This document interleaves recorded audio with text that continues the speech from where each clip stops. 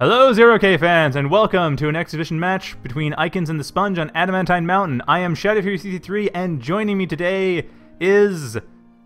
Yeah, it's FlorisXIV. That's been a long time.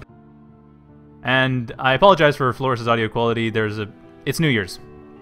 Kind of on vacation, so bit of a sudden thing, but he was on, so I figured, let's do this.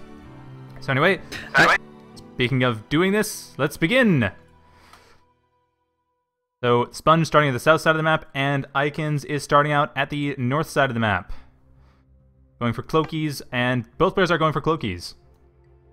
That's usually an interesting matchup, and also a very predictable. It's a kind of a Cloaky. Although interestingly, what about their commanders? Interestingly, it looks like the Sponge is going for 5 glaives before his first worker, which is unusual. Don't you think? No, actually it's not. Oh, really? I think you can. No, you can really put on pressure on your opponent if you start out with 5. You can have your commander make all the max. Okay, because I was under the impression that 3 was kind of the way to go. You can kill the others free if you have 5 yourself and the other guy has a constructor. Okay, well that's good. You can pick fights and you can push keep him back. That's the idea. I'm not sure if you thought about it that deeply. Well, mainly I'm thinking about it in terms of you get 3 and then you get a worker and then you have enough to defend while you expand. So I can see 5, I guess, working for a really early game assault, which is exactly what the Sponge is going for, or at least he appears to be going for.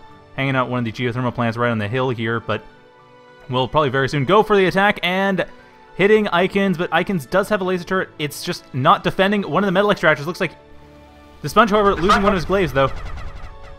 Yeah, Sponge is about to... He got a... Yep. And yeah, nice. Nicely done. So he's got 4 glaives up there, and ikinz going for a counterattack. Looks like ikinz will have much more resistance, though. ikinz should have moved his commander a little bit closer to those glaives. Indeed, He's idling with his own glaives now. It's hard for him to manage both those fights at the same time. It looks like he's much more focused on the fight to the south, which is not going especially well. The laser turret is stopping that. Exactly. So the Sponge has some... just quick check. At which second of the game are you? Which timer? 2 minutes, 8 seconds. Oh, perfect. So anyway, looks like the Sponge, continuing along with what he had before, definitely getting a lot of overdrive economy going. Or pushing for it. Not yet, obviously. Needs full energy for that. Definitely. Only has an empty energy bar at this point. Yeah, the Sponge was stalling energy for a bit, and now is a full metal bar. Yeah, see, that's what's concerned about the 5 glaives, because with 5 glaives you end up with... Well, once you get the worker out, it could stall very quickly. He could use he could also stop the cloak of the constructor, which is the default setting of the constructor, but it eats up energy you could use elsewhere. That's a good point. Also, the trees. There's a lot of trees. Definitely. I was about to say that. 25 energy each, and they're everywhere. It's not quite Cooper Heel ridiculous levels, but it's still pretty full of reclaim. Looks like ikinz is going for a nice little expansion over the east side of the map. The Sponge expanding much more safe. Wow, a really safe expansion. Look at the shift click on it. You've got tons of power plants just surrounding these metal extractors, as well as laser turrets on each one. The Sponge is really that seems to be Sponge's trademark. Paranoia? Well, that's certainly something, I suppose. Unit under attack. Oh yeah. It looks like I was already spectating this game in a previous... And making some comments already.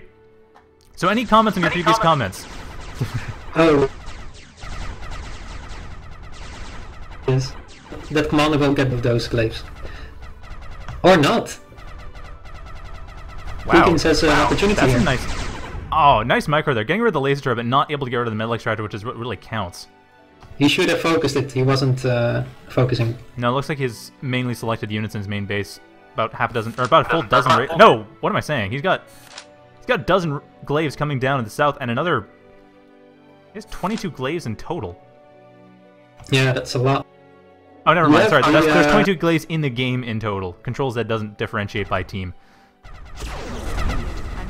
And that's a tick. Nice tick by the Sponge. Unfortunately, no follow-up. Well, it's a bit of follow-up, but it's just... By the time it comes in, yeah, it'll be 5 seconds left. and the warrior is already in place. Yeah, that was a bit of a bust. I mean, nice tick blow up, but didn't have the follow-up forces in there in time. And ikinz continuing to push along with the warriors, and the Sponge continuing along with glaives. Oh, it's maybe important to note out that ikinz now has a big energy soul going. Good metal expansion made no energy after his initial solar collectors. You're right, he did, and he only has 14 energy income, while the Sponge has 27 and is actually overdriving at this point. So the Sponge's metal extractors in the main base are at 3.5 compared to 2.5.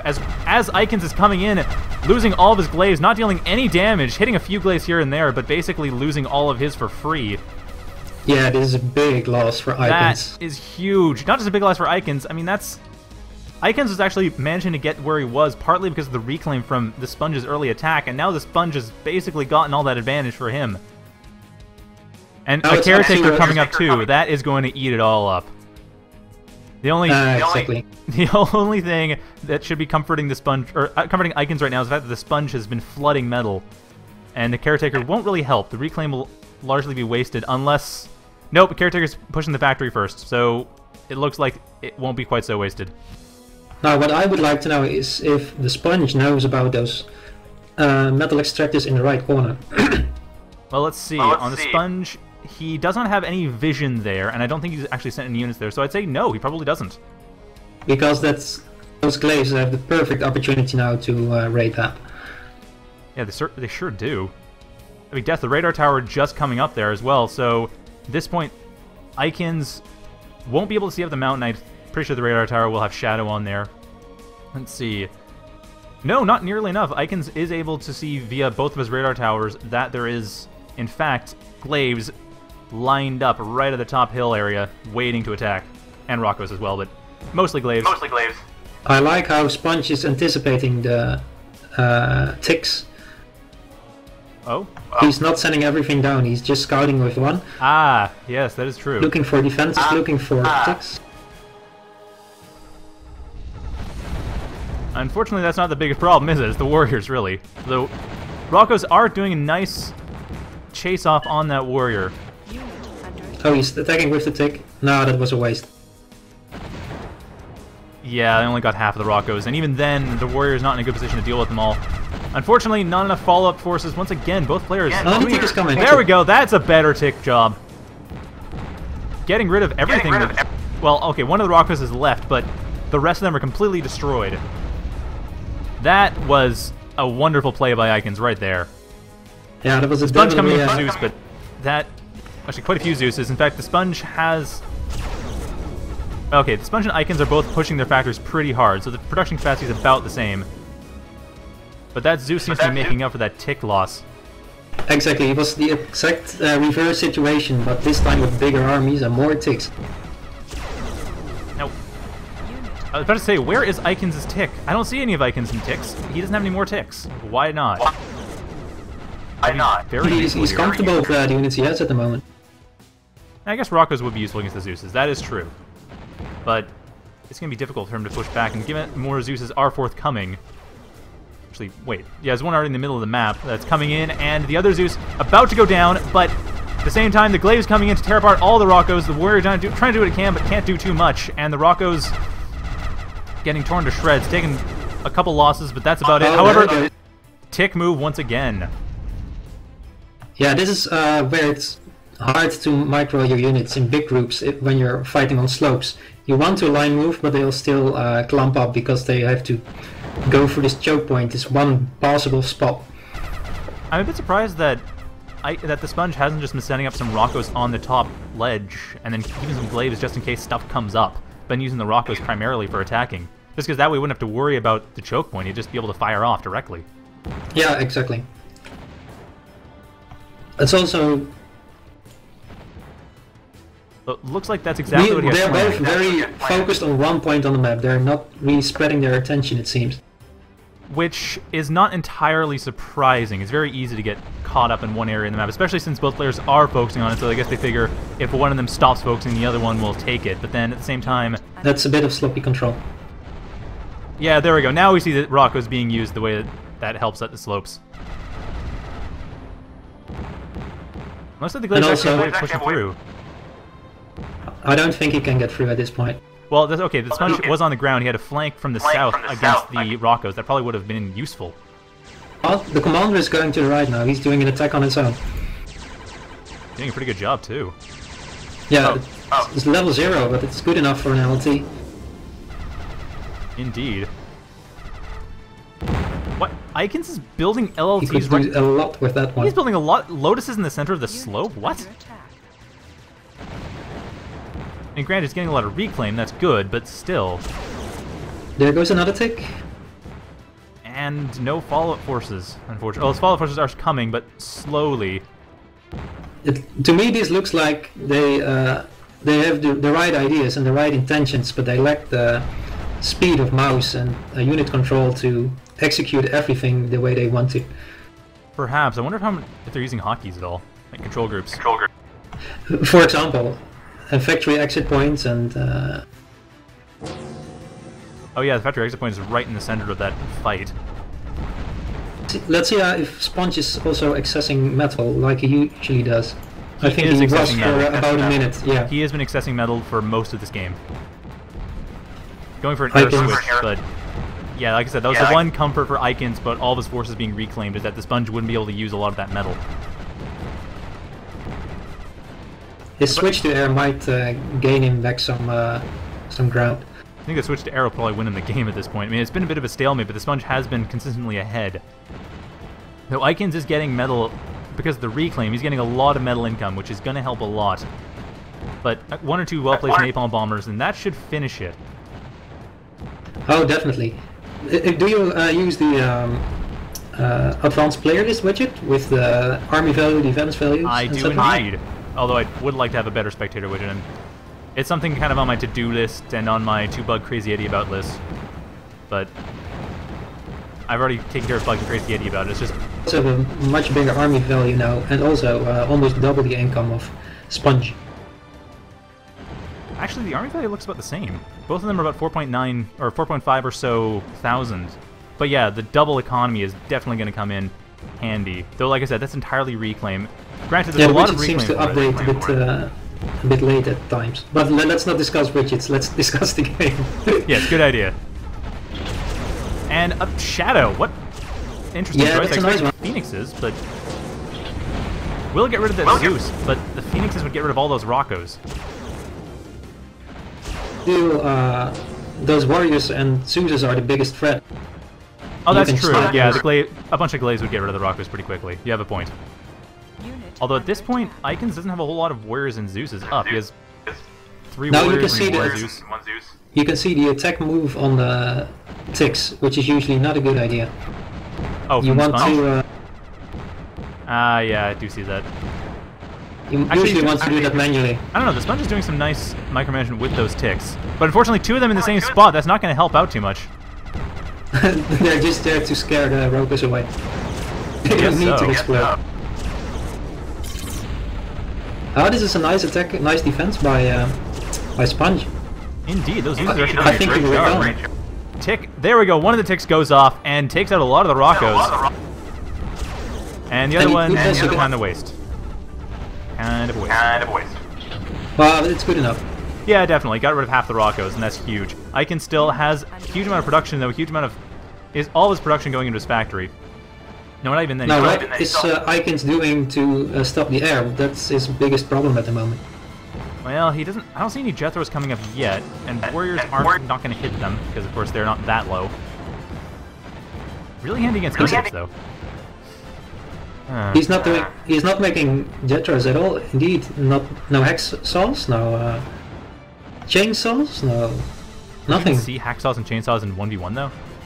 Sometimes, if I'm facing bombers like this, Oh, well, sometimes actually, hold that thought. The Sponge coming in with a bunch of shadows trying to take out the Cloaky factory or the caretakers beside them. Getting rid of the comm, actually. Taking out both the Ooh, caretakers that at the was same nice. time. That is going to be huge. Ikinz no longer has any production it just has 10 metal income into that factory.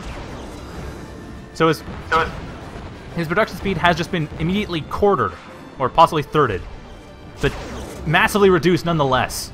Very, very nice move by the Sponge. And a Phoenix finally up, just to get rid of the stragglers at this point.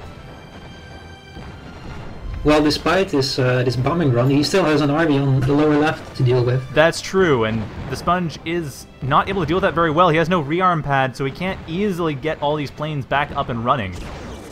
It's kind of a one-shot attack. He has so many now, he really needs one to use this amount of bombers. And a slight waste on the Phoenix. Didn't quite hit one of the warriors and will take it out, but didn't unfortunately hit much else. And the Zeuses, however, are dealing with everything else.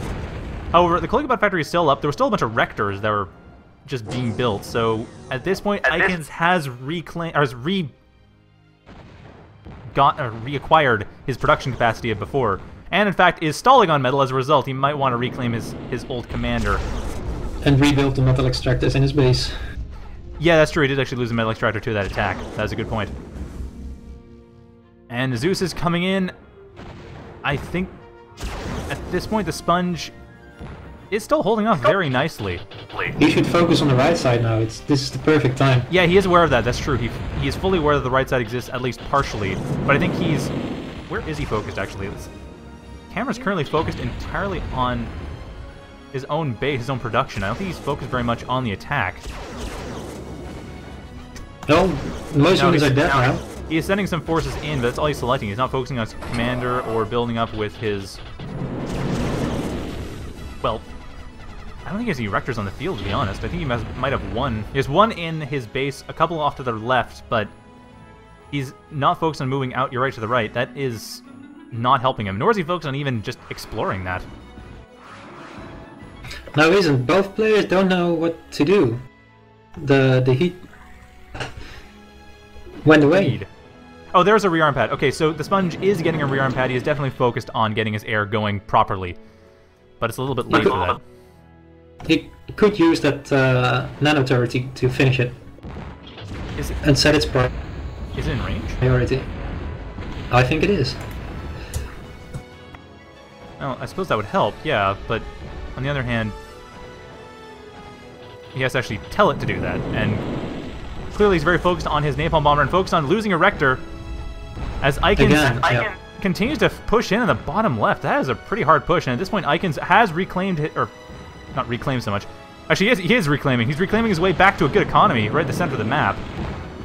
He got his command wreckage, so that was this little influx of units you saw there. But not just that, he currently has still double the income of the Sponge. So that is huge. Once again, the Sponge is falling behind. His only trump card is the fact that he has a ton of planes, and ikinz doesn't seem to be too concerned about taking them out of the sky. No, he hasn't made any attempt yet to stop those air units.